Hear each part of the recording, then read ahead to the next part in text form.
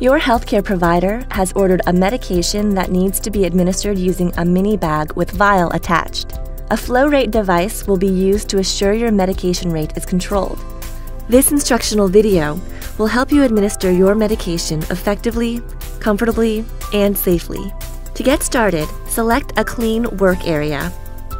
Once established, clean your hands thoroughly using antibacterial soap and warm water.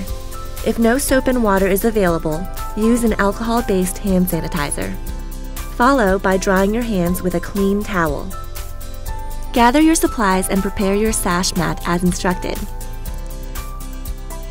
IV medication bag with vial, IV tubing with flow rate controller, IV pole, flush syringes, alcohol wipes, and if necessary, sharps container and/or trash container.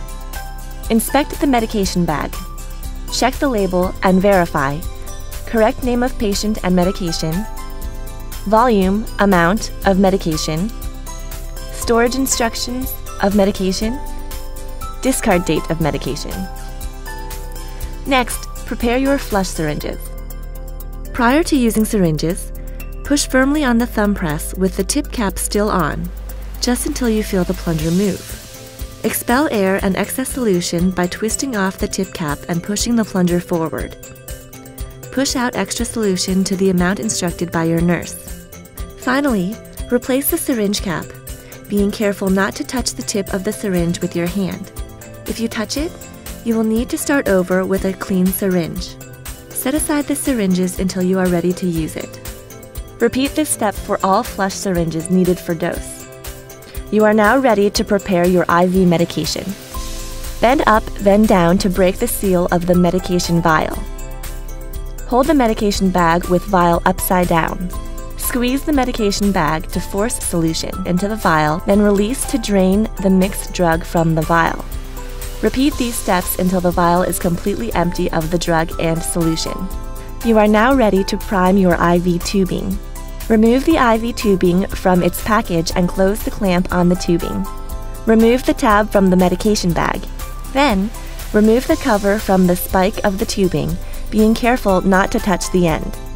Spike the bag by pushing and twisting the end of the tubing into the bag. Make sure the spike reaches the medication and does not puncture the bag.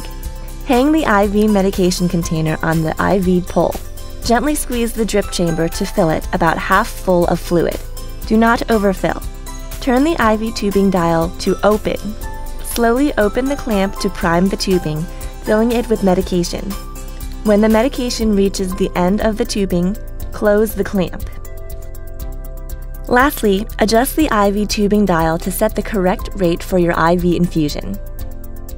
You are now ready to flush your IV line with saline.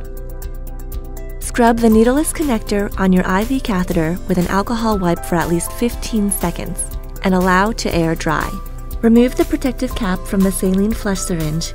Attach the saline flush syringe to the needleless connector using a push and clockwise twisting motion until secured together. Open the clamp on your IV catheter and/or IV extension set if indicated. Flush your IV catheter using a push-pause method. Do not attempt to flush if resistance is met. Double check that all clamps are open, then call your nurse or pharmacist. Lastly, remove and discard the saline flush syringe in a trash container.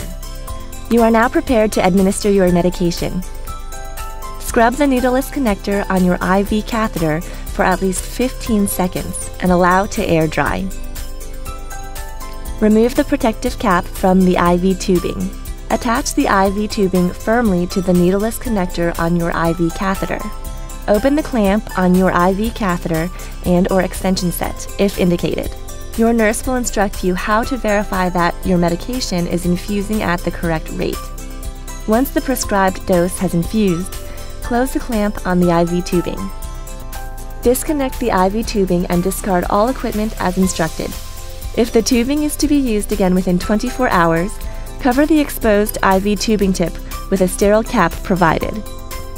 You are now ready to flush your IV line with saline again. Scrub the needleless connector on your IV catheter with an alcohol wipe for at least 15 seconds and allow to air dry. Remove the protective cap from the saline flush syringe. Attach the saline flush syringe to the needleless connector on your IV catheter. Flush your IV catheter using a push-pause method. Close the clamp on your IV catheter and/or extension set unless you have been instructed to flush with heparin. Lastly, remove and discard the saline flush syringe in a trash container. This will conclude your IV medication administration unless heparin has been ordered.